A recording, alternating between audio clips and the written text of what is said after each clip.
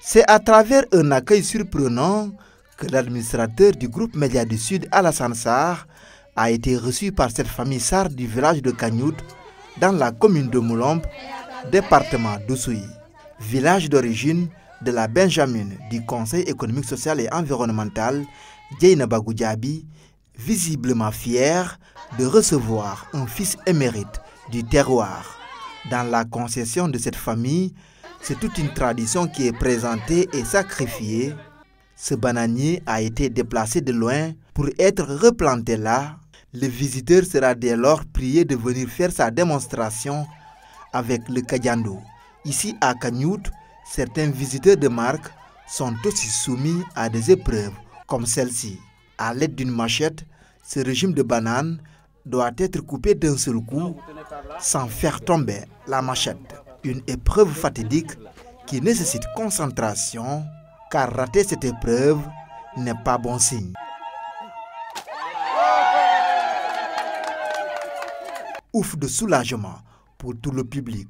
L'opportunité sera aussi saisie par les populations pour magnifier l'engagement du patron de GMS dans la zone sud.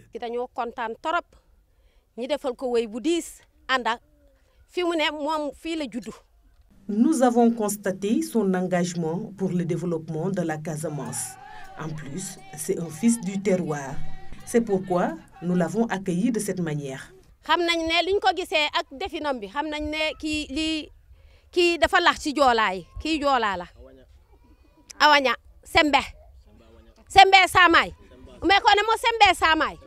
Prenant la parole, l'administrateur de GMS d'exprimer sa satisfaction avant de rappeler ses liens avec la verte Casamance. C'est avec émerveillement que j'ai été reçu.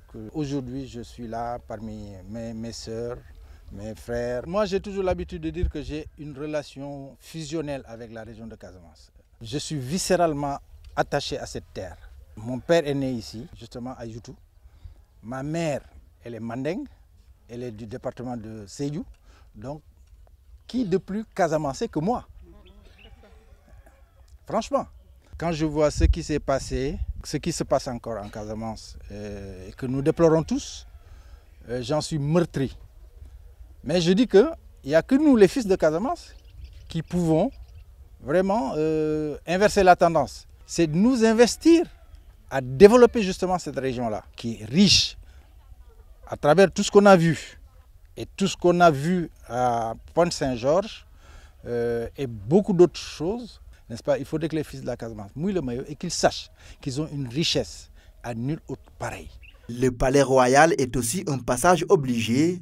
Alassane Sarr, qui a conduit la délégation de GMS, a été reçu par le roi Simeng Bouel Sambou et la reine, Sa Majesté, de formuler des prières pour GMS. Il a aussi plaidé pour l'attribution de la licence télé au groupe Média du Sud. Et c'est à la grande place publique du village que les sages ont également réservé un autre accueil à Alassane Sarr.